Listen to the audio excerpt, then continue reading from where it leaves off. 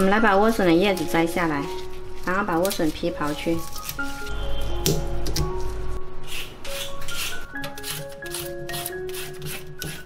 再把它切成条。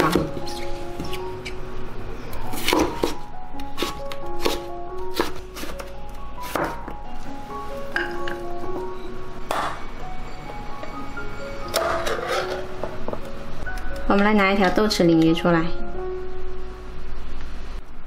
把它切成小块。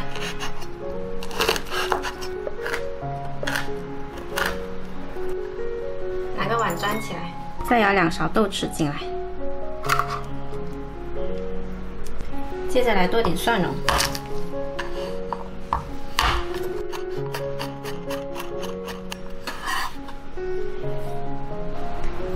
还有一点点红椒粒，再加入1勺芝麻，2勺生抽，一点点蚝油，再来几滴芝麻油，最后来泼上热油，搅拌均匀就做好了。接下来煮一锅开水，把莴笋放进来焯熟，加一点点盐，注意不要焯太久，大概放下去焯1分钟左右就可以捞出来。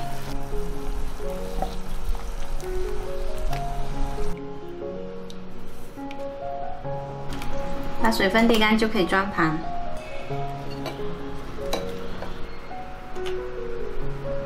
把刚刚调好的豆豉鲮鱼酱铺上来，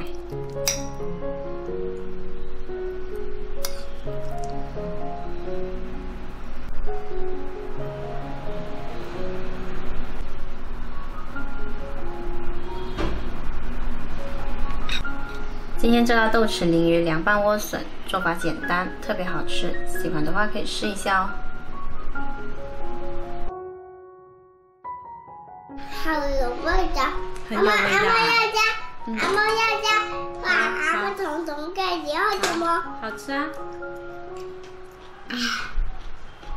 很香吧？不要把盖子盖上。